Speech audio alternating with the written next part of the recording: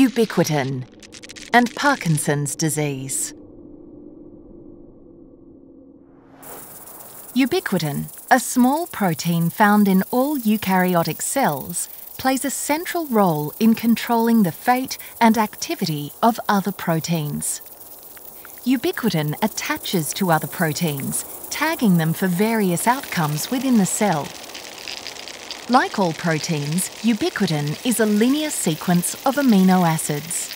Ubiquitin is made up of 76 amino acids. Key residues include the methionine at position 1, 7 lysines, and the terminal glycine residue.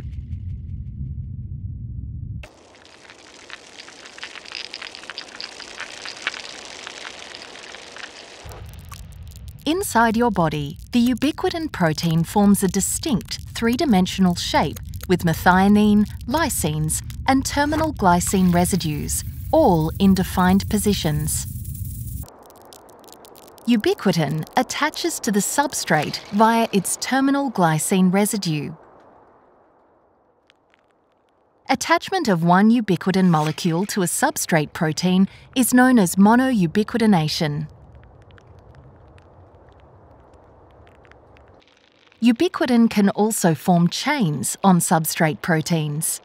A chain is formed when the terminal glycine of a second ubiquitin attaches to one of the methionine or lysine residues in the first ubiquitin.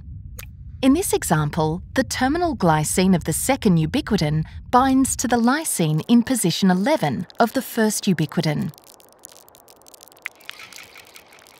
This forms a lysine 11-linked diubiquitin chain.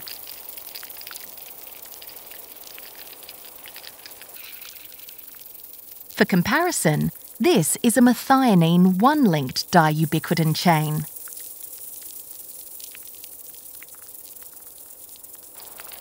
Ubiquitin can form longer chains, such as this tetraubiquitin, and can also form branches.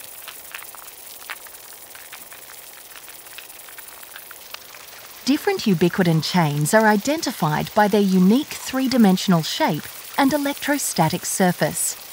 Just a few examples are shown here.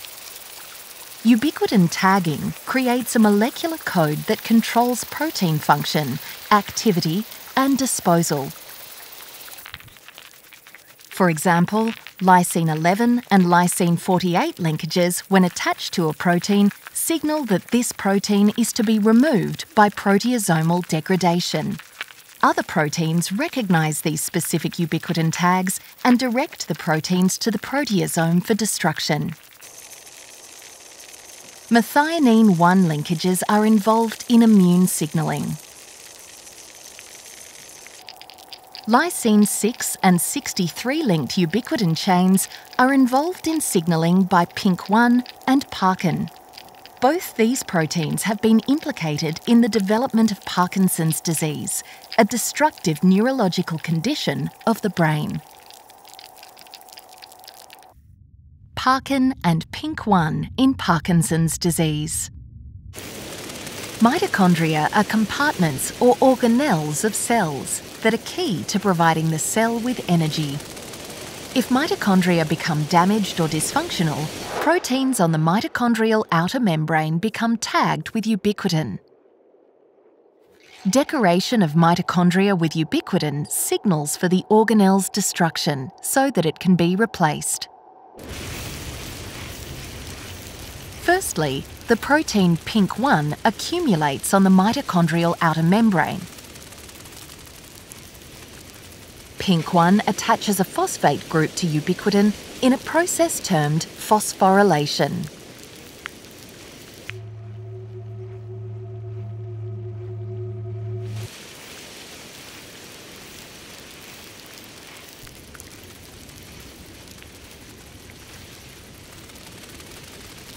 This is the protein Parkin, which functions to attach ubiquitin.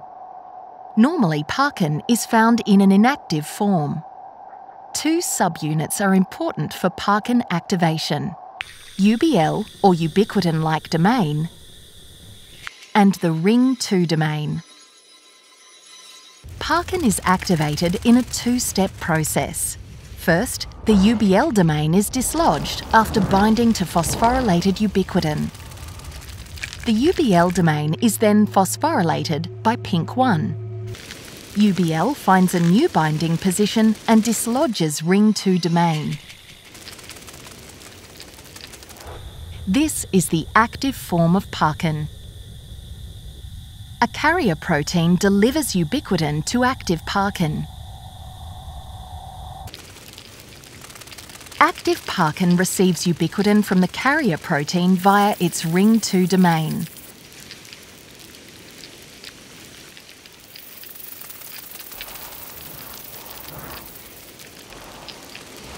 Parkin transfers ubiquitin to accessible proteins on the mitochondrial outer membrane.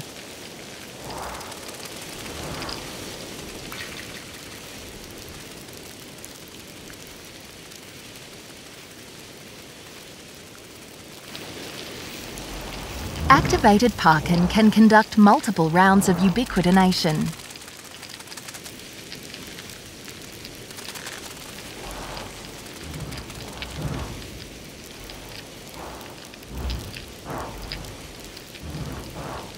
Parkin can also create ubiquitin chains, such as the lysine 63-linked diubiquitin shown here.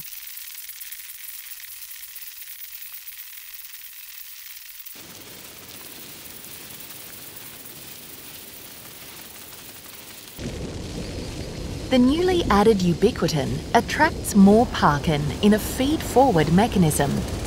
A heavily ubiquitinated mitochondrial surface signals its destruction. Disruption of this process is known to cause early onset Parkinson's disease. Scientists at WeHi are developing tools to better understand the Parkin ubiquitin mechanism with the hope of discovering new therapies for this devastating disease.